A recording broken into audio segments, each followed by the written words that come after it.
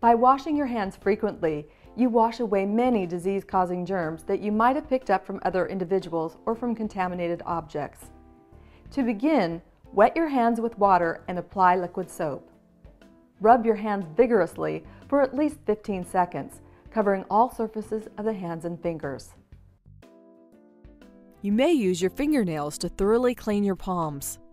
Be sure to scrub between your fingers and to wash all the way up to your wrists. Then rinse your hands with water and dry your hands thoroughly with a paper towel. Turn off the faucet using the paper towel.